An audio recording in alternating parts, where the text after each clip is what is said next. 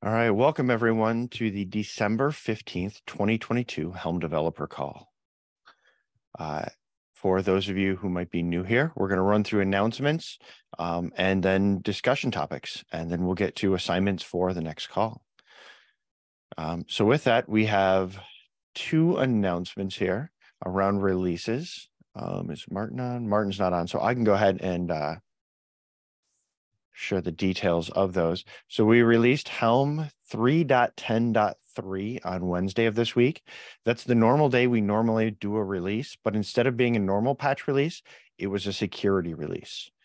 You can find the details in there. What I will say is that these were not externally reported, so to speak, from somebody who sort of found it. They were found through fuzz testing sponsored by the CNCF. So they were some cases that affect the SDK. They were found doing fuzz testing. If you're just using the Helm client, we don't think they affect you.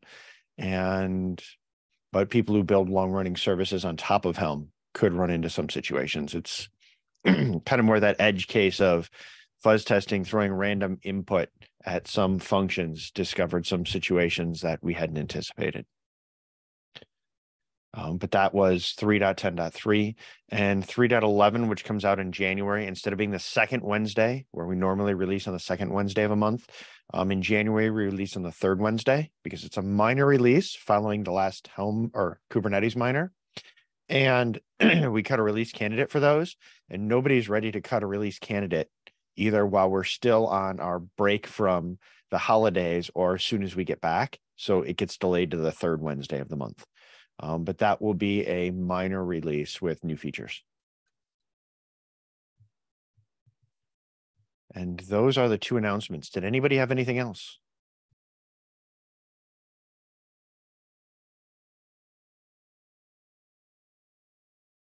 All right, I'll take that as nothing. Then with that in mind, we have our first item up here, which is a demo. Is that Monocle? Yes. Hello. All right. Go ahead. The floor is yours. Okay, thanks. Hi, everyone. I'm Ole Lensmar, CTO at KubeShop, which is an open source accelerator for cloud native stuff. We're here to show you Monocle, which is one of our open source projects. I'm going to start sharing my screen and pray that things work out. Can you see Monocle now? Or you can see something black. Okay, so Monocle is basically a desktop tool that you install that has a bunch of features related to helping you work with manifests and Kubernetes configurations before you deploy them to your cluster. But it also has a bunch of cluster-related features. And in that vein, it has a lot of features related to Customize and Helm. And I'm going to show you a little bit what it can do for Helm, specifically for Helm authors, or people writing Helm charts and people who are deploying Helm charts into their clusters. So this is just the launch screen. I'm going to, I've cloned the Flagger repo from the Flux project locally. Just opened that project here. You can see it looks like you're somewhat like other tools that you may be using in the space if you use visual tools. Left is a file tree. In the middle are all the Kubernetes resources that were found in all of these files. I can click around these. I can kind of see relationships between them, deployments referring to things, etc. I'm not going to dig in too deep into all the ins and outs of Monocle because there's a lot there. I'm going to go straight to the Helm panel here to the left. And this shows me the 4 Helm charts that are available in this project somewhere in the folder structure. And I can see the values files. I can see the templates. Obviously, I can get some nice highlighting of template values. I can find template values, references to properties that aren't actually in any in any value files. I can obviously modify these templates and get kind of real-time updates if I refer to a property that doesn't exist. And it kind of has a bunch of features to help you write your templates and get those right, and hopefully, so you don't have to figure out what spelling errors you might have made while you were doing that. One of the really neat features here is is a preview functionality. So basically, this is the Flagger main Helm chart. There's a default values files included. I'm just going to run preview.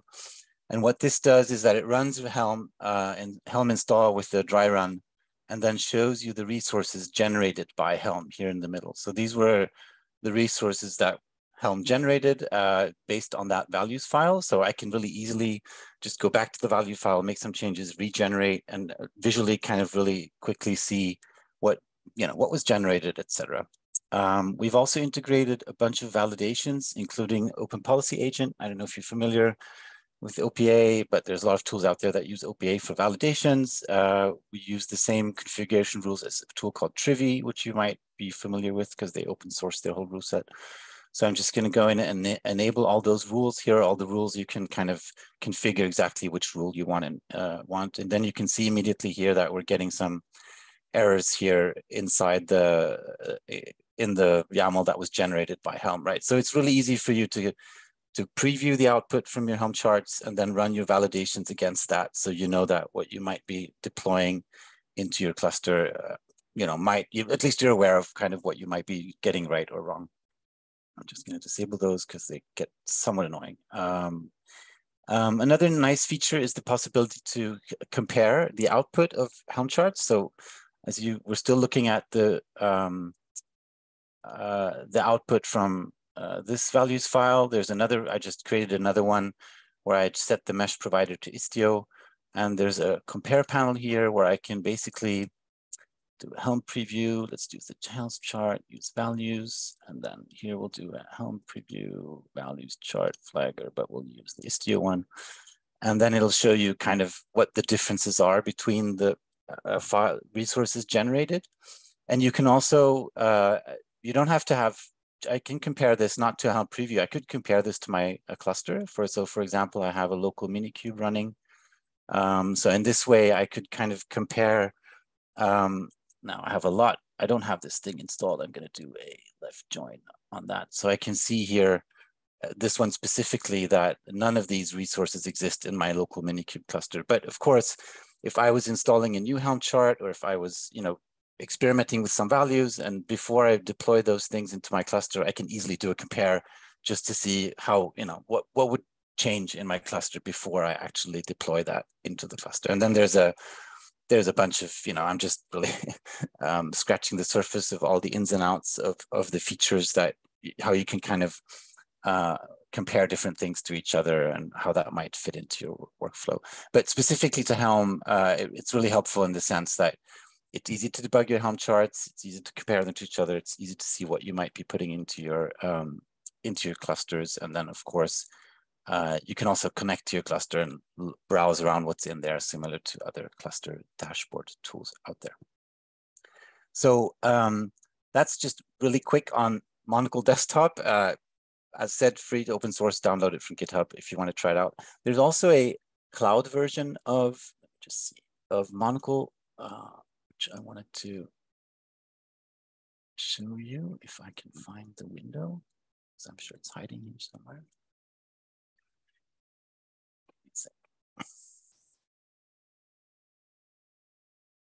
That's not it. There we go. Okay, so you can go to app.monocle.com. You can sign in. You have to sign in with your GitHub account. It's going to ask for basic email address permissions. And this is really nice in the sense that you can browse any public GitHub repository. I'm going to go to, I don't know, anyone have a GitHub repo that has our Helm charts in it in their mind? We can go to Argo CD project. Let's see, that shows up. Argo CD. So this is basically doing what the desktop tool does. It's going to show you all the stuff that it finds in your cluster, all the resources, in the Git repository, and allows you to kind of do the same kind of validations, all the stuff that I showed you, but it's a read-only mode, so you can't make any changes. It's something we're working on for allowing you to do, create changes, create pull requests, and kind of tie into the whole GitOps thing. But it's a really neat way if you have a specific repo with with Helm charts. Actually, I should have showed you this one, but it just takes a little while to load. This is the Bitnami charts repository. It has a lot of charts. So this is going to take a couple of seconds. So just bear with me and watch this thrilling animation. Here we go. Let me see here. Here there are a lot of Helm charts in here. So you can see all the Helm charts in this in that repository. So let's just take one, MongoDB. Here's the values file. And I can actually preview that as well. So we're actually running Helm now on our server, and we'll show you the output eventually. This can take a while because we're some processing to be done. But these are then the resources that were generated with this values file for that chart. I can look at them. Once again, I might want to just debug things that are running. And also here, we of course have OPA validation. So let's just turn those on and go back here. Well, fortunately, it doesn't seem like we had any big problems here. I think they're all nothing big to complain about in this specific generated value. But sometimes when actually there are some errors here. Yeah, you can see that there are some OPA related policy errors. So once again, you might want to check out a Helm chart before you deploy it to your cluster. You can do this directly in your browser. You don't have to install anything. You have to sign in with GitHub, obviously. And the final thing I'm going to push for here is that you can actually share these URLs. So I have there's a share click here. This URL is going to take you directly to this Helm preview. So if I open Safari now, which I haven't prepared, so this could go anyway. So I'm just going to paste that whole thing in here. It's actually going to take me to that exact space. So if you're working with someone, you say, hey, look, I found this weird thing in the output of this Helm chart. You can send them that link and they'll get directly to that space. So they don't have to navigate their way through all the clicks and things to get to that space. And then they can, of course, do the validations. And it's kind of an easy way to point people to things that you might identify in your Git repos in this specific case. So that was my very short demo. I hope that was interesting and helpful. We have a lot of things. Sergio's on the call. We've spoken to the Helm team. There's a lot of other features we want to do for Helm, specifically around support for things. Sergio, maybe you want to talk to that. Yeah, we want to make not only easy to understand what is going on with Helm chart, but also we want to increase the capabilities we have to manage Helm chart and also to produce new Helm charts. So we are adding support for repos. We understand that Helm is going through OCI repository, so we are also going to be adding OCI repository management. You will be able to search and find and install Helm charts from OCI repositories in any of the ones. And then we are working to increase the capabilities we have to make that easy. So templating, support for Helm chart hooks, and all the specific things on templating and creating the charts are also part of our roadmap. So I hope that resonates a little bit with you guys, obviously. I don't know, any thoughts, questions, spontaneous comments? I mean, my first thought is, first, thank you for showing this. I was not aware of Monocle. I know some people who could probably benefit from this, and I'll be sharing this with them. So this does look good. Thank you. Okay, great. Well, that's the best we can hope for. So thank you so much. And obviously, you can find us on GitHub and a bunch of places. So yeah. I also want to thank you and the team for sharing this. I have had the conversations with Sergio on. I'm the one he chatted with previously, so I like this tool a lot. It's really nice, actually. So definitely want to see more folks from the community take a look at it, see what features might be needed, and give their opinion. Great, yeah, and I mean, speaking of rabbit holes, there's a lot more you could do. You could combine this with customize, right? So taking the output of Helm, then massaging that with customize.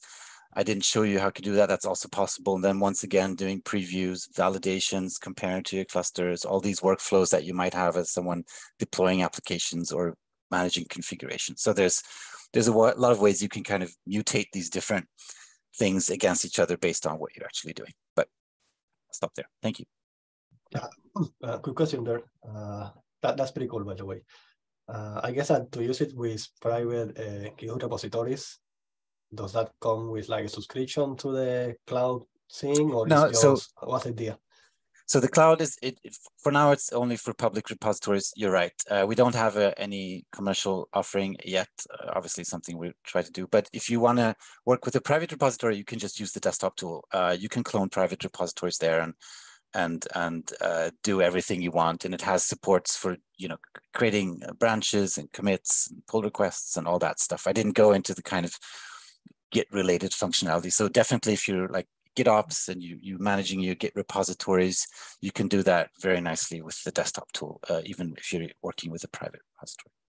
And one of the nice things of this is when you integrate with some Git enabled, you can actually compare different versions of your Helm charts in Git. So you can go to a different branch or a different commit, and you can see the evolution of your changes and compare what happened now, what would happen 3 days ago when things were working as expected. And all that kind of things are supported both in the desktop and in the cloud.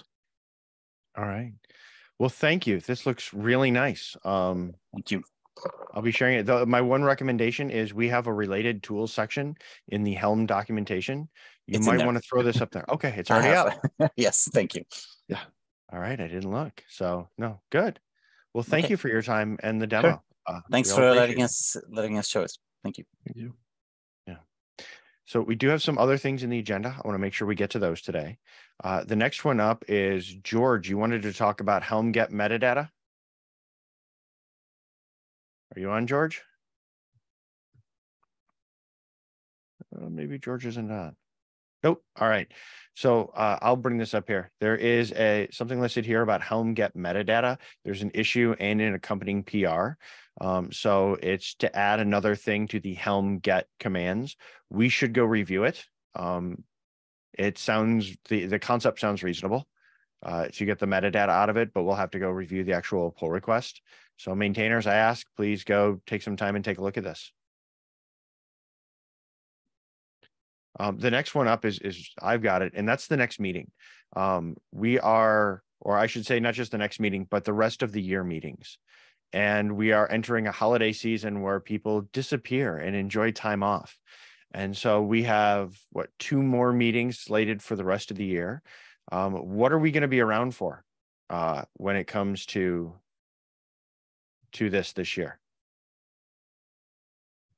Do we have people who are interested in a meeting next week? I'll be around next week. Okay. I'll be around next week, but if we have topics, if we don't, then okay. I won't be. We won't be. We could do a light meeting next week and see what we have. And then what about the week after, between the holidays? I'm guessing we shut down. Everybody good to shut down? sure. Sounds good to me. I vote shut down. We always shut down. So it's a little bit of a formality to say that. So the 29th, we won't have a meeting. The 22nd, we'll try to have a meeting and see who shows up. And then the next one after that would be the 5th, is when we'll be back into the swing of things. And we should meet on the 5th, because on the 9th, we'll be cutting a release candidate for 3.11. So we should probably have a meeting to at least talk about that. Sounds good. All right. So then we have one more, and I'm not sure who brought it up, but it's the copy dependencies on aliasing to avoid sharing chart references. Hi everyone. So the thing is that we are facing that issue.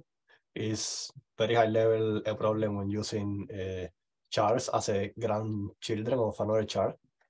What we wanted to come to the meeting for is to ask how we can support the reviewing of the PR that is open, because we tested that PR is solving our use case. And so we just want to know how we can help so that it can make it to a release, I don't know, next month or whatever. Okay. I linked there the pull request and the PR. The author of the pull request rebased recently the work and added more tests, and there is like a good explanation on how it is working. But we just want to make ourselves available to help in any way that is possible to have that review and understand the process of reviewing the PR and matching it. Okay. Yeah, we'll have to go take a look at this. Because copying it then brings about situations, because so when you take a tar archive, right, not just something in disk, you actually have to, everything happens in memory. It's actually one of the things that I like. It's a little bit more secure because you're not dealing with the file system. Everything happens in memory. And so we want to make sure that the copying happens there without exploding any memory. So we'll have to go take a look at this one to see how it is. It sounds reasonable. Given the time of year, we'll see what we honestly get with maintainers reviewing it. It's a large one, so you need approvals from 2 maintainers before it can move forward.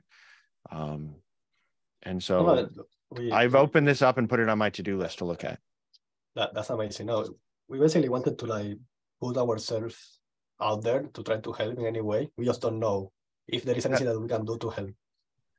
You're not the author of the pull request, right?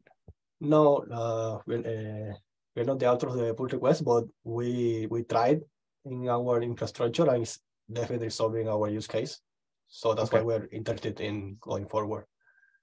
Can you, if you have any comments, please add them to the pull request, and then that will help us in reviewing it.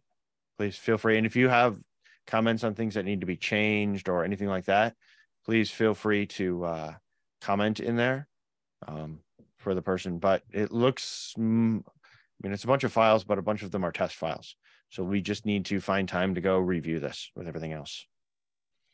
Okay, makes sense. Thank you, everyone. Yeah, and I put it on my list of things. I don't know whether I'll get to it before the end of the year, but I'll attempt to. And it's on my list of a few things that I need to go after. So that's amazing. All right. And Karen points out here now, we need moderator notes and issue triage PR review for next week. Do we have anybody interested in doing those?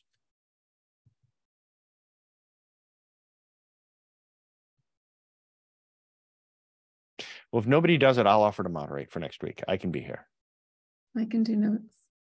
Okay. I can do some PR review, but only,